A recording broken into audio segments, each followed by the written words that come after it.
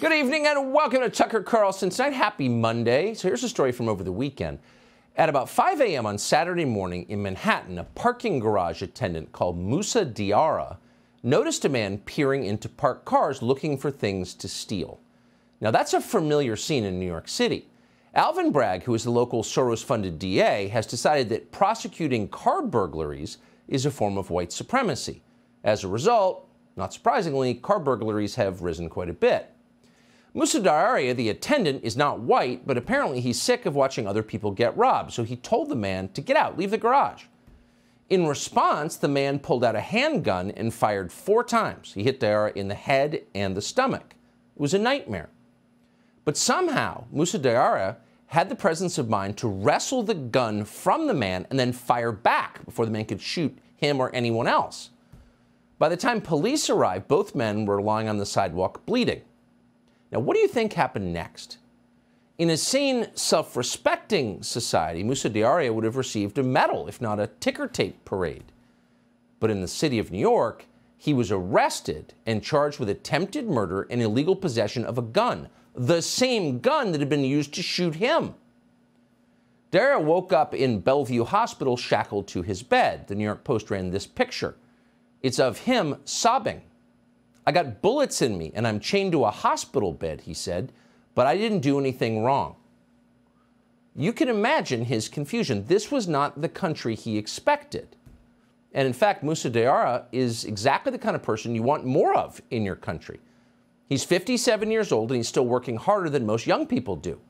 In fact, when New York shut down during COVID, as lawyers and nonprofit executives hid in their apartments, living on DoorDash and stockpiling surgical masks from Amazon, Diarra went to work every day, like Americans used to. The man who shot him, by contrast, does not have a history of going to work every day.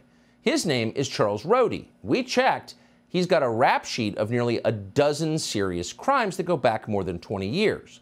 And yet, as of Saturday at 5 a.m., he was not in jail. He was walking around New York with a gun looking for more things to steal. In the end, Alvin Bragg caved to public outrage, which was considerable, and dropped the charges against Musa Diarra. But he had already made the point very clear to everyone. In our new Soros-inspired justice system, decent people are the criminals, while the criminals are now a protected class. Here's how it works. The people in charge unleash chaos in our cities, but if you dare to protect yourself or your family from that chaos, you wind up in handcuffs. What is this? Well, the name of this system of governance is anarcho-tyranny. You get state-sponsored anarchy accompanied by political tyranny.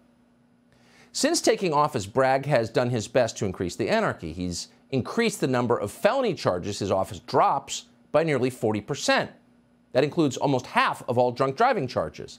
It's no longer really a crime to drive drunk in New York City. That's the anarchy part. But for those who step outside the political lines, it is tyranny. You'll remember the middle-aged bodega clerk called Jose Alba from the Dominican Republic. Bragg sent him to Rikers Island, one of the worst prisons in the world, for daring to defend himself against a lunatic who was trying to murder him. So now this very same system, the system that imprisoned Jose Alba and chained Musa Diarra to his hospital bed, this Soros-inspired and backed system, is putting Joe Biden's main political opponent in the upcoming presidential race on trial for a crime that's not actually a crime. This is the political tyranny part of anarcho-tyranny. So for our existing legal system, this appears to be a point of no return. And you would think the media would point that out. Even if they support it, this is a big change from the way the country has run for hundreds of years. But no, because they're too dumb, too shallow, and above all, too self-interested. So Trump's upcoming arraignment tomorrow isn't a turning point in our country's legal system. It's yet another chance to follow Trump around in the hope that ratings will return. This was CNN all day today. I'm being told right now that is Donald Trump leaving Mar-a-Lago on his way to catch his plane that will leave to New York, where he'll arrive later this afternoon. We're watching really history right now unfold on your screen. Donald Trump en route to the airport and a court date in New York, becoming the first ever former president to face a criminal indictment. Look, this is a historic moment. We just watched the former president of the United States, or a former president of the United States, leave his home, headed to New York to be arraigned in court. We're watching on our screen as Trump's motorcade has now arrived on the tarmac at Palm Beach International Airport. Heading up in the air and heading back to his home state of New York. Certainly not the kind of homecoming that he had ever imagined when he went back from Florida to New York, but he is heading back on a historic flight. Again, not necessarily a part of history that Donald Trump or any former president would want to make. One of the things that we have learned is to not put everything at an 11, not make everything the biggest deal. This is a big deal. Oh, this is a big deal. We get to talk over live pictures, what we were trained to do in local news. Well, it is a big deal, actually. It's a very, very big deal. But the guardrails are gone. No one in the media seems to be pointing out that this is a huge change in our entire legal system.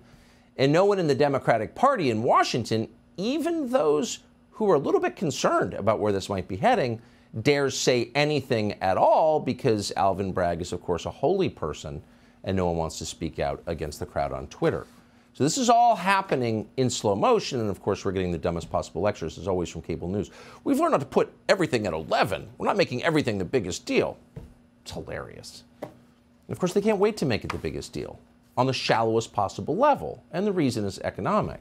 Since Trump left office, CNN has lost more than 60% of its viewers. Now, they're desperately trying to sell the channel because, like, it's tanking.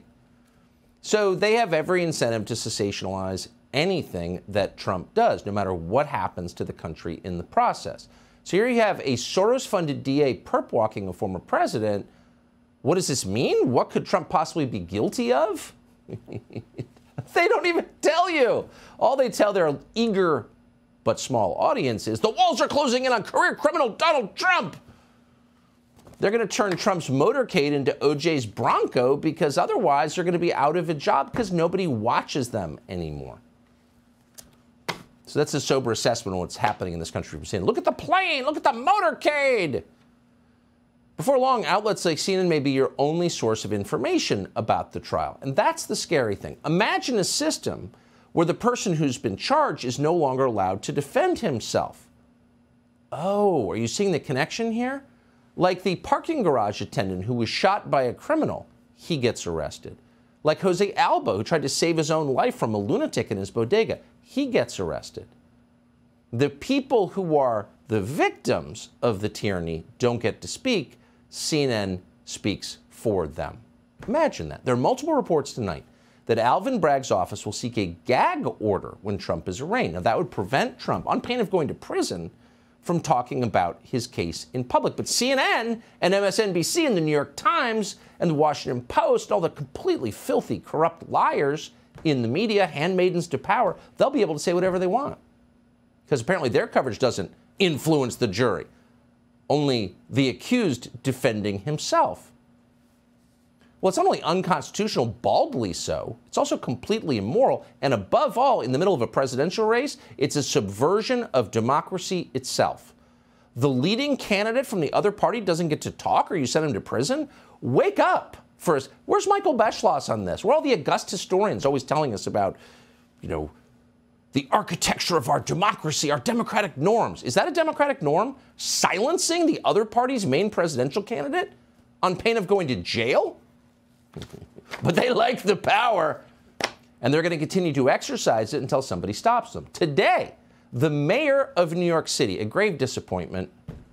We thought would be a good mayor, hasn't been a good mayor. It's sad. So to divert attention from his own ineptitude and the hours he spends at bars at night, he's now decided to become a political celebrity. So he's now threatening to jail a member of Congress, Marjorie Taylor Greene, if she dares to protest Donald Trump's arraignment in a way that he doesn't like. Watch this. While there may be some rabble-rousers thinking about coming to our city tomorrow, our message is clear and simple. Control yourselves. New York City is our home, not a playground for your misplaced anger. People like Marjorie Taylor Greene, who is known to spread misinformation and hate speech. She stated she's coming to town. While you're in town, be on your best behavior. As always, we will not allow violence or vandalism of any kind. And if one is caught participating in any act of violence, they will be arrested and held accountable. New York City's our home. That's why we let people crap on the sidewalk and hookers turn tricks in the vestibule of ATM machines. Really, it's your home? Your home is filthy, and you're incompetent. People like Marjorie Taylor Greene, who was known to spread hate speech. Really, what's hate speech? Well, it's speech that certain politicians hate. That's all it is. There's no hate speech prescribed in the Constitution. That's completely made up. It's a power grab, of course. Politicians didn't used to dare to talk like this because someone would call them and say, whoa, whoa, slow down. We have a Bill of Rights. But those people are hiding. And like Michael Beschloss, they're too afraid to say what's obviously true, which is we're watching the system itself collapse. So you get to just jail a former president on some fake crime for a payment he made 7 years ago that was completely legal. Once you get to do that, well, you just can go after all your political enemies with the force of law. And that's what they're doing because no one's stopping them. Today, Fox News learned that Merrick Garland's DOJ is sending subpoenas to Trump's Secret Service agents as part of their probe into his handling of classified documents. Now, if there was ever a fake crime, it's this. Everyone who's ever served in federal office, from Hillary Clinton to Joe Biden to Mike Pence, has admitted to bringing home documents in violation of the law. We have 1 billion classified federal documents, probably 2% of which deserve to be classified. The whole system is rotten and corrupt, and everybody knows it. But they're using it in order to stop someone from running for president. Okay. Is that okay with the defenders of democracy? Then there's the grand jury forewoman in Georgia going on MSNBC saying we're investigating Trump for saying the wrong things about the 2020 election. So they want to take out Trump, but in a democratic system, you do that by convincing people to vote against him. In a tyrannical system, you use people with guns to stop him from running. And that's honestly exactly what we're seeing. And even if you don't like Trump and have no intention of voting for him in this next cycle, you should have the right to vote for him because that's democracy. And anyone who takes that right away from you is a tyrant and is presiding over a system that is not democratic, but totalitarian, obviously. Subscribe to the Fox News YouTube channel to catch our nightly opens, stories that are changing the world and changing your life. From Tucker Carlson Tonight.